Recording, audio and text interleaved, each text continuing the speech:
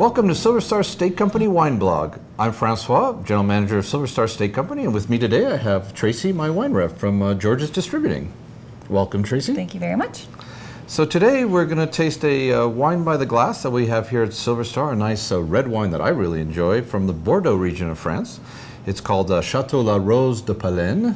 See, it's so much better than I would ever dream of. Yeah, it's all those French lessons I took for years, right? So anyways, Bordeaux, a terrific region of France.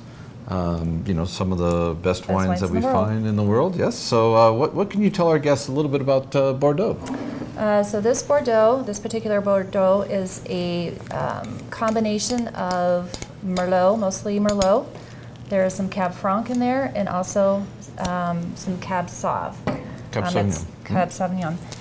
It is organically grown, sustainably grown. They're very conscientious about their grapes, taking care of them, and which, we were talking about this, pairs perfectly with the certified beef that you certified Angus beef that we sell here at Silver Star. And I love having this wine on the wine list by the glass. It's one of my favorites. And I'm glad that you're bringing French varietals to Helena. Helena, yes, right? It's beautiful. So white Bordeaux obviously also exist. We don't hear too much about them, but we do have one by the glass also. The two grape varietals for white Bordeaux, right? Sauvignon Blanc and Semillon.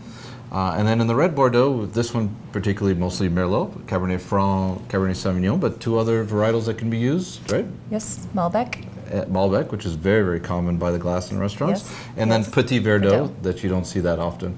More of a blending grape, correct? Yeah, it's all part of what they're allowed to use there in Bordeaux. So we're going to give it a try and see what we think today.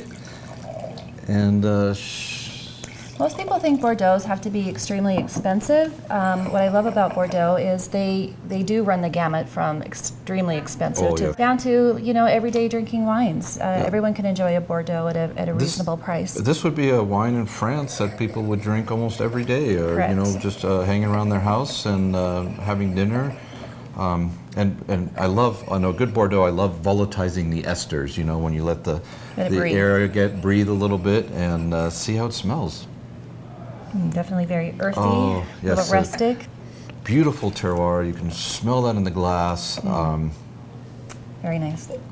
What I love about this Bordeaux too, it doesn't coat your mouth so much that you have to have that big beef acidity to cut through it. I mean, you can have a leaner cut of meat, or you could do a heavier, maybe lamb or. Absolutely, and I think, but if you do have a steak, I would add like mushrooms or onions on it or something along those lines that would just really help.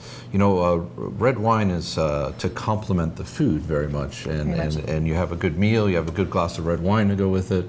The French make these amazing food wines, that's what I like to call them, and so you just sit there and you don't realize how well it goes together, but they just add so much to your meal. Exactly. It's a great way to do it, and I love having this wine by the glass here at Silver Star. I would encourage anybody who likes California Cab to really just, I mean, what's great about by the glass is you can try one glass of wine, and you're not out an entire bottle, you're not out $50, $60.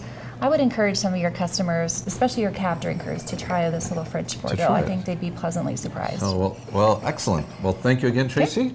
Santé. Santé. And please come join us at Silver Star for a glass of wine.